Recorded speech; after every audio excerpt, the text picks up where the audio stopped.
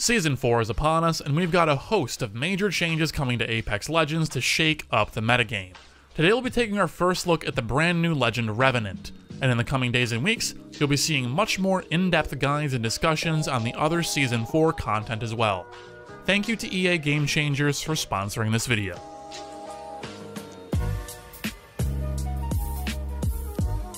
Let's get started. In terms of design, visuals, and sound, Revenant is already by far my favorite legend.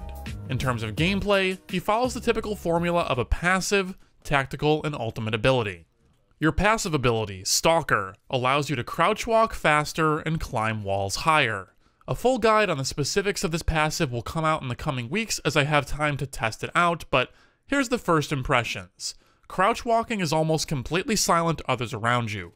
Using it to maneuver around an enemy team has, in my limited playtime, already proven to be very useful. Silent escapes, or silent pushes at an unsuspecting team just trying to get picks or whatever it is you're trying to accomplish, have the potential to be a very powerful and defining trait of this legend. Your additional climbing distance is also of course relevant, as once again you'll have the avenues of both attack and escape open to you that are not necessarily open to other legends at all times. For example, while Pathfinder can get wherever he wants with his grapple, he's got a cooldown on that ability. It's also quite loud, and has an obvious visual cue, giving opponents a significant amount of time to react to it.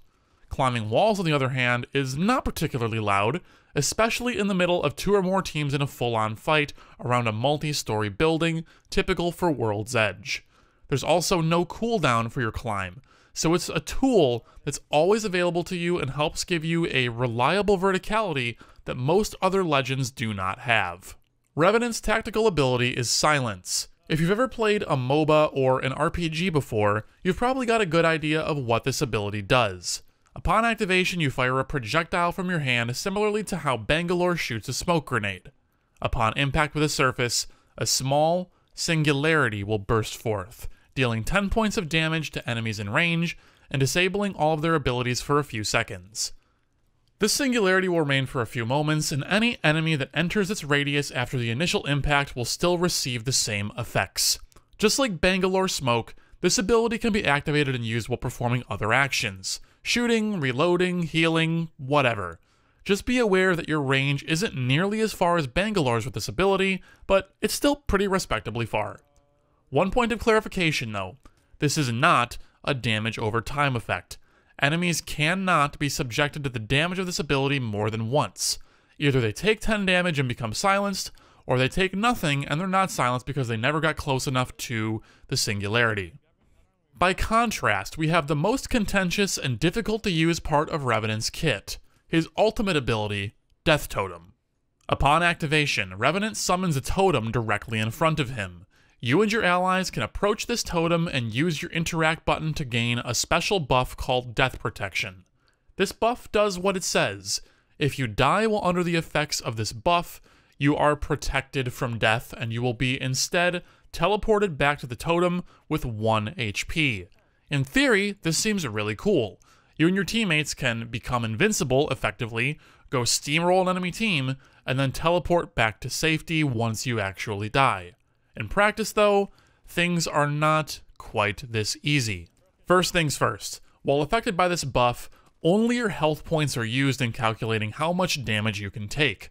Whatever armor you have equipped, if any, is completely ignored. So you can only blindly run at an enemy team with 100 HP instead of your typical 150 to 200.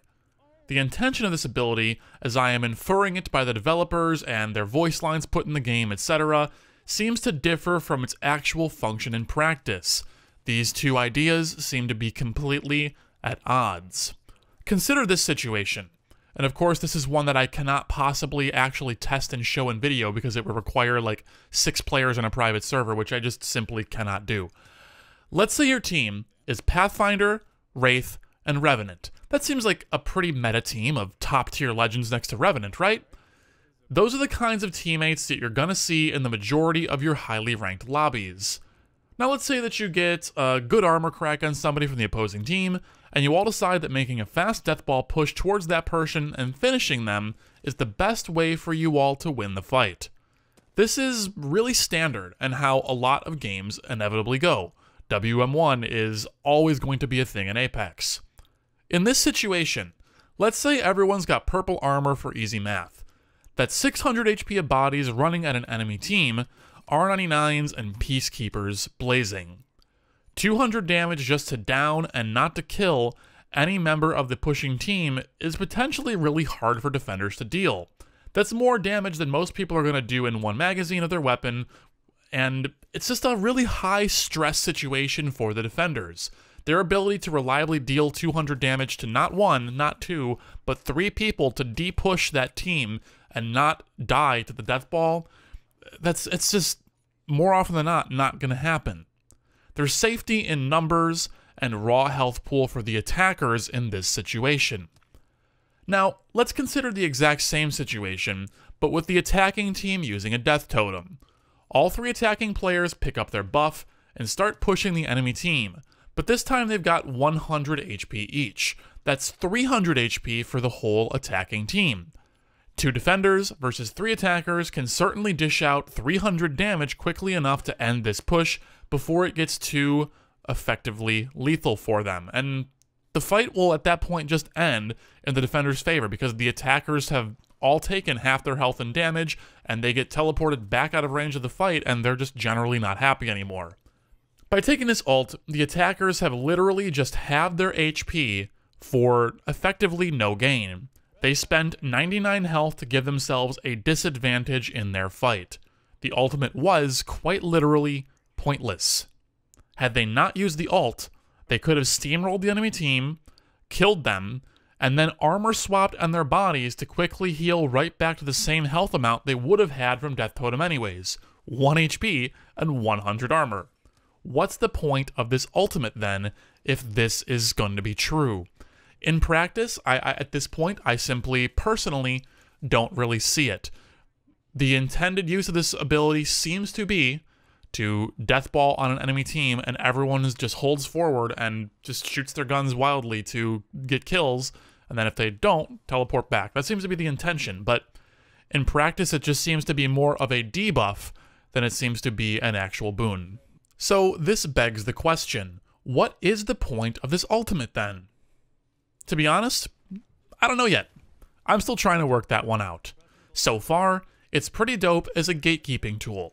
Totem at the edge of the ring, and then run out of zone and harass some enemies that are coming in from the outside. If you kill them, cool.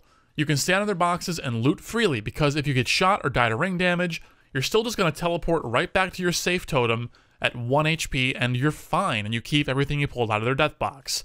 If you don't kill them, you still manage to do at least a little bit of damage, either directly with bullets or indirectly by just forcing them to stand outside the ring for longer, so it's something, I guess. You can also use the ult as a budget Wraith tactical or Wraith ult, using it to once again run outside a ring, grab loot, or do some other kind of interacting task, and then have a safe teleport back to your totem. It's basically a janky teleport that guarantees you're going to survive in an otherwise idiotic endeavor. Regardless, the character's barely been out for less than 24 hours at the time of recording, and we'll have to wait and see what kind of strategies emerge as I and others continue playing with this legend.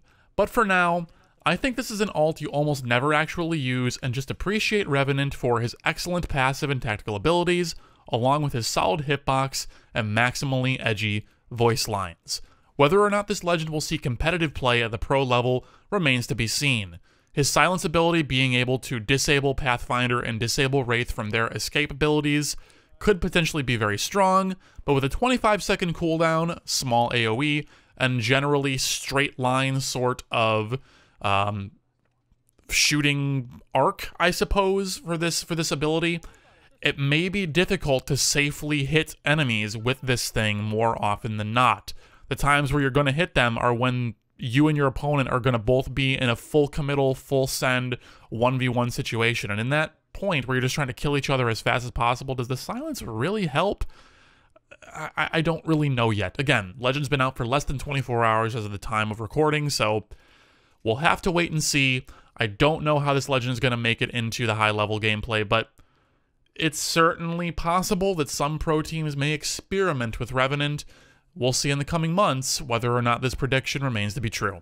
Anyways, everyone, thank you so much for watching, and I hope that you've learned something new, and I hope you've enjoyed the gameplay and discussion that we've had here today. If you want to see more videos like this, or even more further deep dive discussions into either this legend or some of the other update stuff from Season 4, as I have more time to play it and really learn it to the deepest core levels I can, make sure you subscribe, follow here on Twitter, Discord, wherever else is suitable for you to get updates on when the next videos come out, and to join the discussion with me. If you have any tips, tricks, suggestions, things that I might have missed, or ideas that you have that could help me improve my own Revenant play that I can then reteach to you all, leave them in the comments down below. I'm happy to read and help out. Once again, guys, thank you all for being here. Hope you learned something new. We'll see you again very soon. Take care.